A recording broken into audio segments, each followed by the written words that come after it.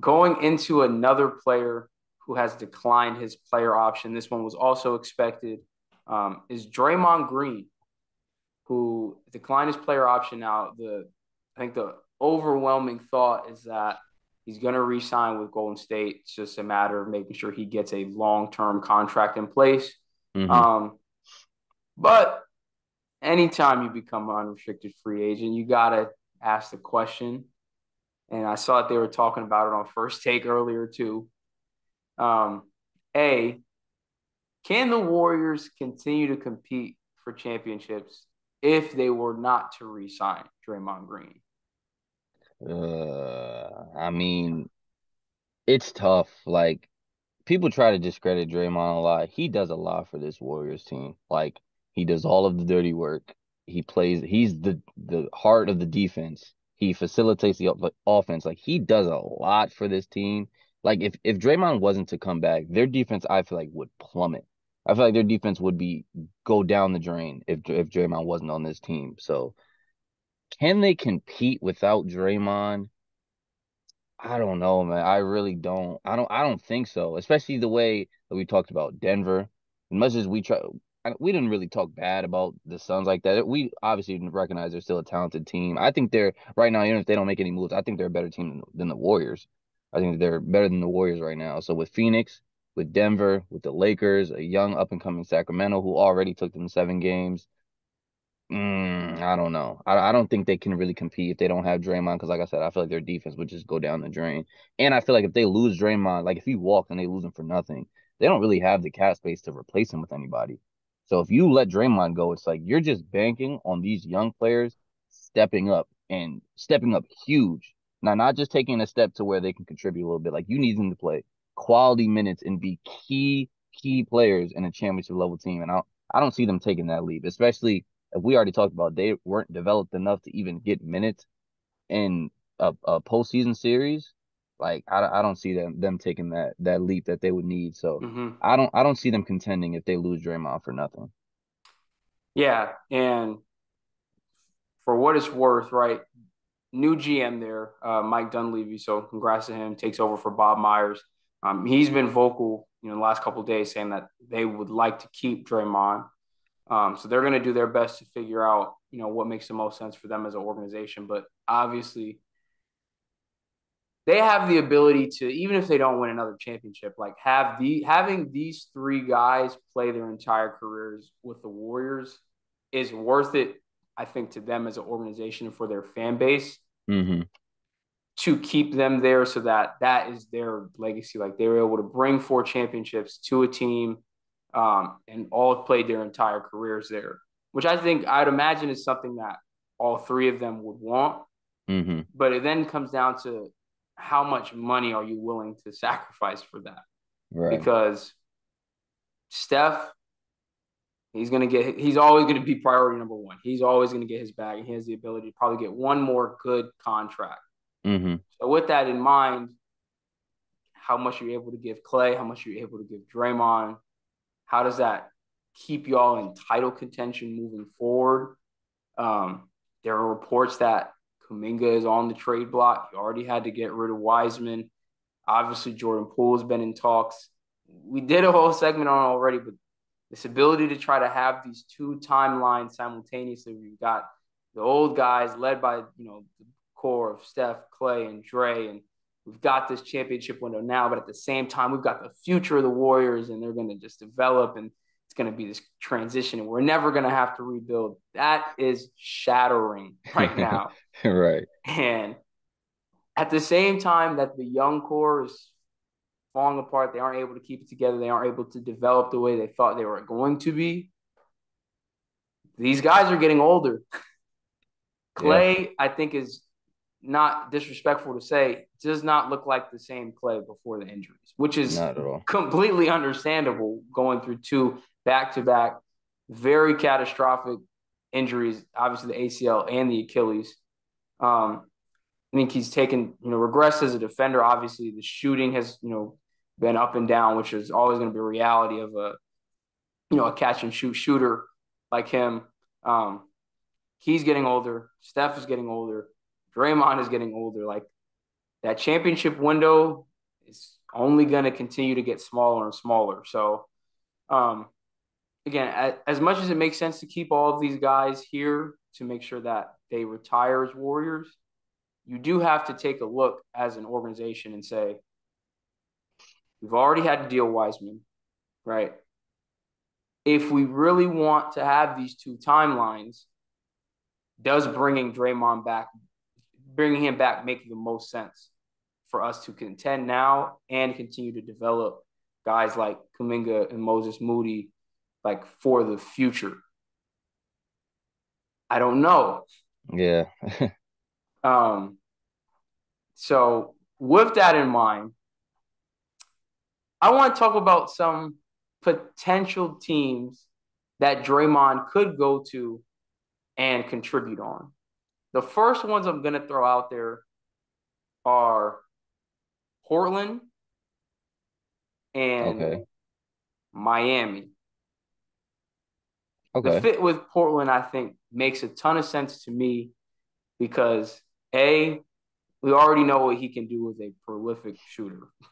You don't need to Hmm. really touch more on that. Him and Right. Damian Lillard would be a very similar fit to him and Steph. Hmm. He provide a great defensive anchor for that team. Um, I think Nurkic is probably on the way out in Portland. So they can bring Right. in another center, but be confident that they have another guy who's switchable onto bigs, Hmm. switchable onto perimeter guys, and just from a defensive standpoint is going to be your guy. Like he's going to run that side of the floor. Um, we know what he's going to bring from an effort perspective. Obviously, championship DNA, all things that you want if you are the Portland Trailblazers and so-called building a team to win a championship around Damian Lillard now. I think the fit there in Portland makes a lot of sense. Miami, not as much. I've seen it talked about on a couple of uh, different outlets. I know they talked about it on the Dunker Spot podcast. I get it, like I do, but it feels like the opposite of what the Suns are doing, right? Like the Suns Right. already had a great offense, Yeah. and you just say, well, let's just go all in and we add Bradley Beal. Hmm. Miami held Denver well below their typical offensive output in the finals. Their offense just was limited. So let's just say, well, shoot, we had Jimmy and Bam. What if we just add Draymond? Right. Maybe They really just gonna be on lock. we Like don't we just gotta gonna play score. We just defense. gotta Right. stop people from scoring. You heard Jimmy. They said they don't gotta score 100 points to win. They just gonna stop you. But listen, if Draymond goes to Miami, they're gonna win games, and the scores are gonna be like it was in the 70s and the 80s. Like they're gonna win games 74-70. Like they're just gonna play defense. But no, I like the Portland fit a lot because I like you said, like it's basically like playing with another not he's not obviously not as good as Steph, but that's the closest thing in the league that you're gonna get to Steph as far as Yeah. play styles, as far as talent level. So I love that fit a lot. I just think they would also need to bring in obviously if they're gonna contend, they would need to bring in someone else, another scoring option. I feel like they would then I feel like they would be in that position to move off of the number 3 pick and bring in another like all-star, all NBA caliber player. I don't know who that would be for them, but I feel like they would be in a position to do that because now they would have a actual quality roster around them, and I think a pretty good one that can make some noise in the West. So I like that Portland fit a lot. And the Miami one, like you said, they just that zone is gonna be oh my God, who's scoring? They're gonna switch Everything is everything. getting switched. Everything is getting switched. It is going to be hell trying to score in that Miami defense, but like you said, that's not really what they need. They need another scoring option there in Miami. Like defense wasn't the problem. Leadership, hustle, and all that wasn't the problem either. Like all the stuff Draymond brings, that he culture, it comes with it. It comes with that. So I feel like that isn't really what they need, but I can see it. You know what I mean? I could see it working. It's just the offense would just be a little bit tough. It would still you would still have Mhm. all that pressure on Jimmy to score. You would have pressure on Tyler Hero to score. So it would be the same. Defense would be better, but I like those two fits. Portland definitely a lot more than Miami, but I like those two fits. But it's funny because you know where Draymond wants to go. He wants to go play with Big Bro in LA. That's where he wants to go. Oh. I don't want I don't want it. I don't want that to happen. But I think it's funny how everyone just because he's so close to LeBron, everyone that's the first thing they think when they think of oh, Draymond's leaving. He's going to go team up with LeBron. Like, I don't see that happening, if I'm being completely honest. Yeah, and I don't think it's needed. It's Like, not. I don't know. I don't where like do that. you like Vanderbilt becomes like almost unplayable? Literally. But Like I like Vanderbilt in that spot more because he could guard in the perimeter. I think Draymond is a good defender. I'm not having Draymond. Vanderbilt is a better perimeter defender. That's not a knock on Yeah, Draymond. yeah, It's that's just what I'm saying. yeah. I don't think the Draymond fit over there would make sense really. 'Cause I don't even want Anthony Davis playing the five anymore. I want him to play the forward so he don't have to bang with those big guys down there and keep getting hurt or getting worn down. I don't want him doing that. So I just think it's hilarious because anytime he takes a picture with LeBron or he's doing something, it's just he's like, oh yeah, they want to go team up. Draymond wants to come team up, but. I think that's hilarious. But I like you said, I really like that Portland fit a lot if he was to leave the Warriors. Yeah, all the clutch sports guys, it's Yeah. always some they think it's colluding going on every time they get together. hmm Um, but yeah, so interested to see how that plays out in Golden State. Um, I think they'll probably get it done. Just it makes a lot of sense. I know I noted it before on the pod, but obviously being from Saginaw, Michigan, um, I think I'm pretty sure he grew up a Pistons fan. He's talked about on podcasts before. He would think it would be cool to be able to play for the Pistons. Um, hmm Again, obviously it's going away from title contention, and Yeah. I think it'd be a great fit for that roster, hmm and be a good vet for those guys to continue to develop. Playing him and Jalen Duren together would be great.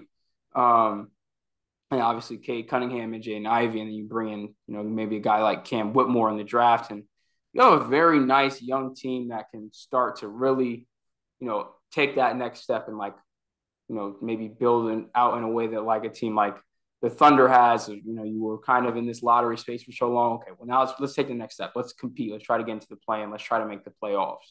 hmm So bringing in a guy like that, I think that makes a lot of sense. But and you can get more money, right? Like if that's what you're Yeah. going after, the Pistons can get you more, I would imagine, than what the Warriors are going to be able to give you just in terms of flexibility and future outlook.